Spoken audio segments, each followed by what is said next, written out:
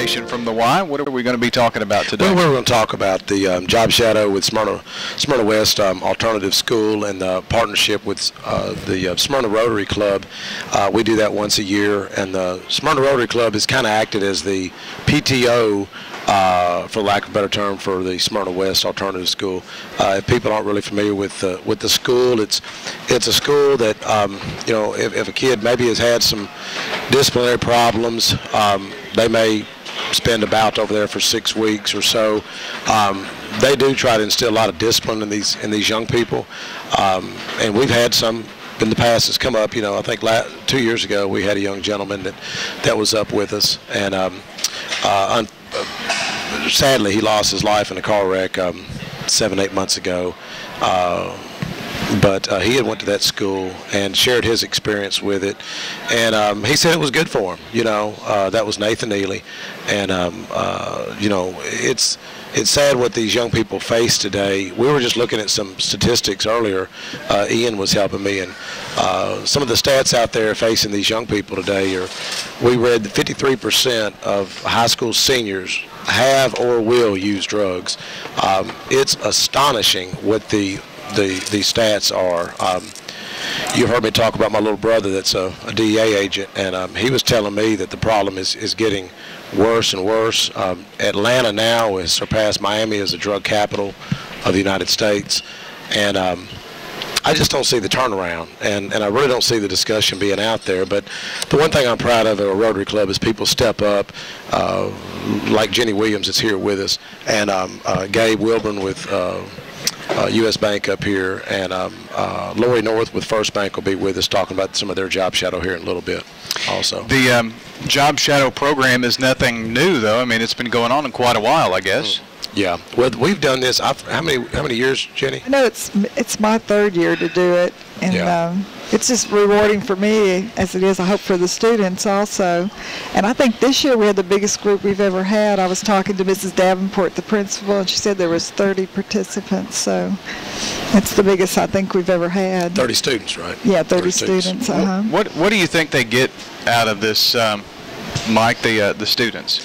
Well, you know, we went and we had breakfast. I mean, this morning we went over Crystals, and we talked about life more so than anything. And I shared with them some of the struggles I face with my 2 sons that I have, and raising teenagers, and some of the things that these kids face today.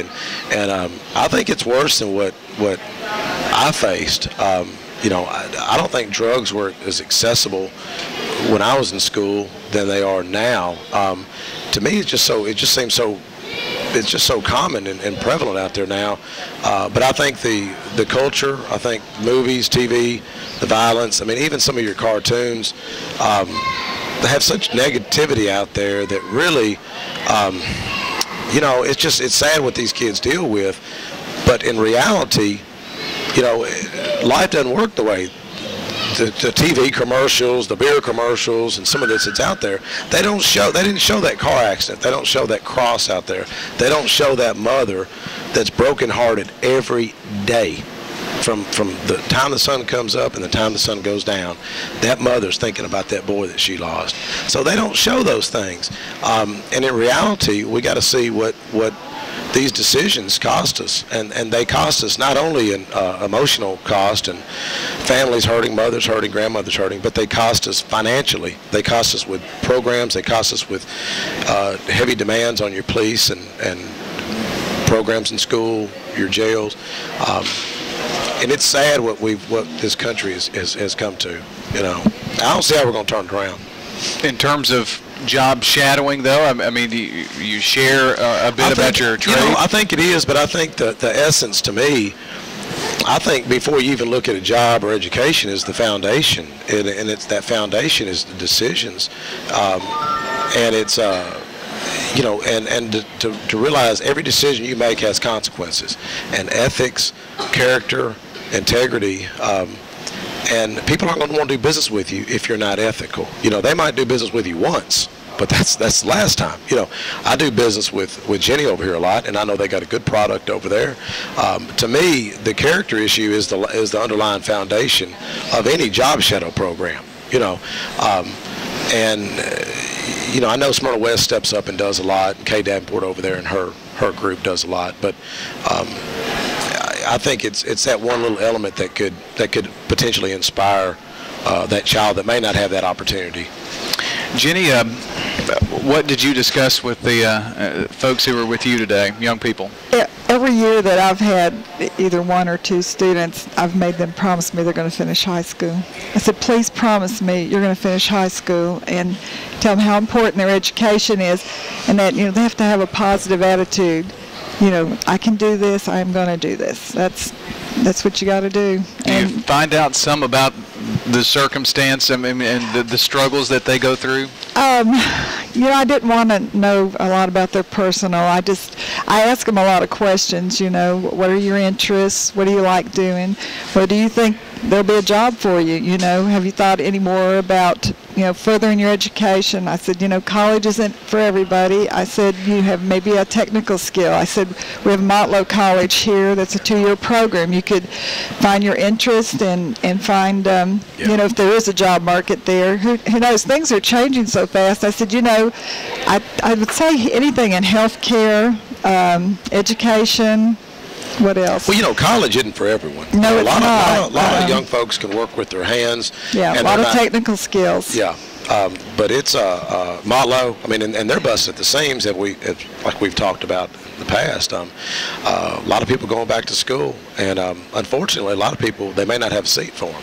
There's a lot of adults that are changing careers in midstream, and what you start out doing, the bottom drops out, then you've got to figure out. Sure. And I tried to tell my 2 students, and they were really, they were real attentive, and they asked me a lot of questions, but I tried to tell them to, you're really lucky if you find a job that you love. And I said, and what you really need to do is, think about the more you give, the more you get. I'm real big on that. And if you, in my business, it's personal service, and everybody's business, it's Sure. personal service. The customer is king, and you got to treat him like a king, and try to tell them that way. But it's living the golden rule, treating people like you'd like to be treated, and just being nice. Yeah. All too often, that part is missed, and many life skills can be taught in the workplace, but today it just seems like the workforce is, I'm going to put in my 40 hours this week and that's it. Well, that's not reality. That's not the reality in any workplace if you want to succeed and move up and do well. I got to say this, it's sad that anybody is working at a job that they hate. I said, you're really lucky. And I admire somebody like Mike Sparks. He jumped into a whole different career, and it takes a lot of courage to start a business. A lot of people are doing that, they say these days. They lost their job with the big corporation or the big company, and they're out there starting a new business, finding a niche or a need where people need your help, and start a business. And it's not that easy. I'm lucky. I'm actually a 3rd-generation retailer. My grandfather, my father, and me. But I'd hate to have to be starting over tomorrow. Yeah. But I admire Mike Sparks for just he totally changed careers, and anybody that does that, that takes a lot of courage. And I told them that sometimes, my students, I said, sometimes you have to do that. Things change, and I mean, in the past we were in the grocery business, but we couldn't be in the grocery business today. But your dad, one thing about her, and anybody that's familiar with Smyrna, was familiar with your father, he had a work ethic that was astronomical. Yeah, I mean, he's a hard worker. And he was a visionary. Yes. I mean, to start a grocery store where he started at back there with the base and everything was just unheard of. So it's visionaries like him, or Bob Spivey, or other people that we know that's willing to take those risks.